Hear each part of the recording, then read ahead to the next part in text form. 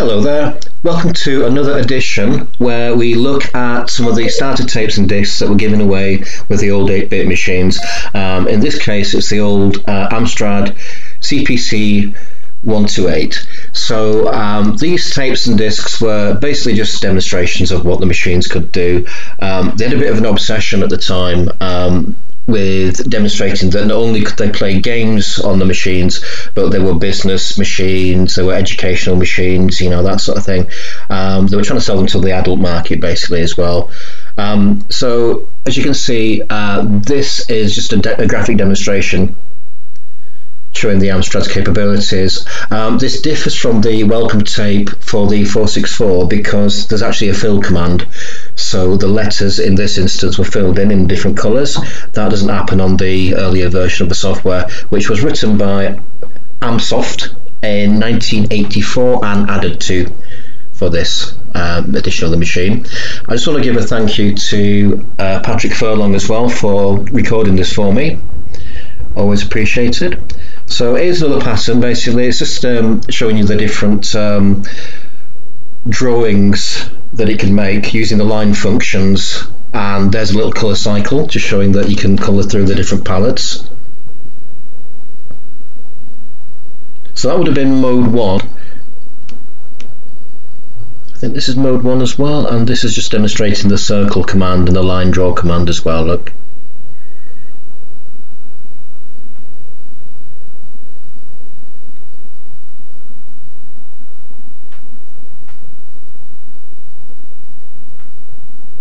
So I used to use Amstrads back in the day because I used to develop software, I used to make games for them.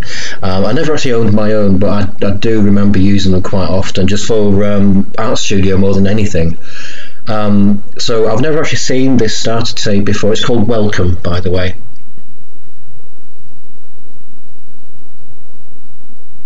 This bit goes on for quite a while.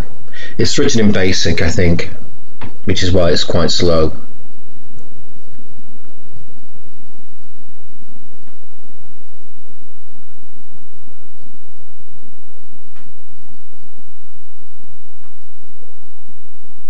So it's quite nice how, unlike the Spectrum, which is the machine I had, you can see that the different colours can overlap each other without causing any attribute problems.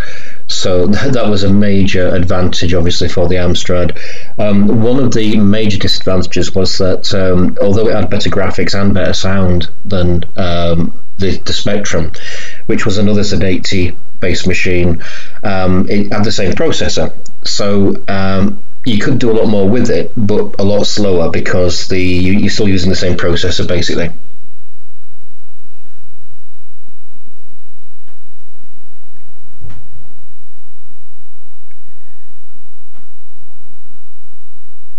It reminds me of those old 70s string paintings or drawings that people used to make. Do you remember those with the little nails in a board, and they used to just wrap different coloured string around them for some reason? I can't remember what it's called now, that technique. It was all the rage in about 1974. So this is another demonstration. So like I said before, unlike the 464, this machine's actually got a fill command, so you can get solid shapes. This is just a demonstration of random circles by the look of it, random triangles this time. Squares or oblongs? No, definitely squares. Star shapes. So this looks like it's Screen Mode 2 actually, which is a more blocky. You had 16 colours in this mode, but the screen resolution was a lot blockier to make up for the fact that the screen memory would have been too big otherwise to fit into memory properly. So if you look at the edges on the shapes, you can see they're quite blocky there. That's how you can really see it. It's still blocky in the other screen modes, but it's more blocky in that one. Here's the sound.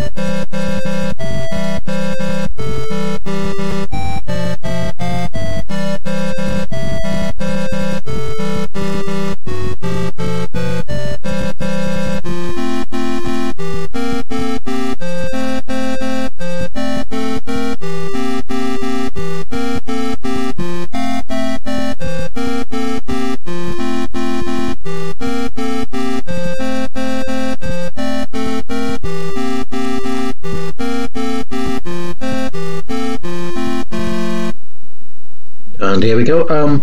I think there were some actual published business applications. So this is a spreadsheet, and this is just a mock-up, obviously, just showing the sort of thing that you can do on a spreadsheet. This would have been new to a lot of people back then, because more than likely, if you'd got an Amstrad or a Spectrum or a Commodore 64 or whatever for Christmas, it was more than likely the first computer you'd ever used ever before. I mean, some people took computer studies, and we used to have a BBC Model B in those classes. But other than that, this would have been, most people's first contact with a computer. So it looks really primitive now and obvious, but it was quite interesting at the time. So again, these are just mock-ups of things you could use, and again, it's mainly to persuade adults that you can use them for your things as well as the kids using them for their things. It's a sales gimmick, really. Here's a word processor.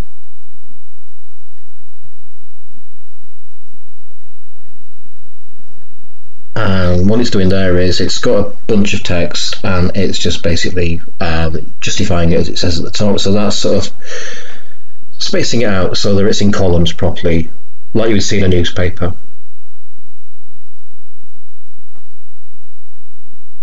And if it's anything like the welcome tape on the 464, next up it's going to check for different words and swap them over, and then tediously go back and try to space out the words again. So this one's it looks like it's going to just show us a few random arcade games.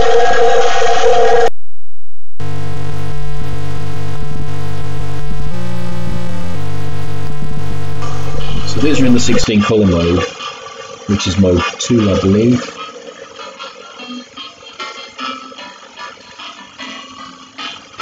Most games though are actually written in mode 1, which was, I keep going on about the Spectrum, I'm sorry, but it was similar to the Spectrum, and what people normally did was they'd develop a game on the Spectrum, which is the closest screen resolution to the mode 1 on the Amstrad, and then just port it over to the Amstrad using the same code. There's slight differences in the code for keyboard and that sort of thing. But what we would do is we would use the Spectrum graphics and just add 2 more colours, just to take advantage of those extra things that you have on the Amstrad there. And there it goes. Hope you enjoyed that. Thank you.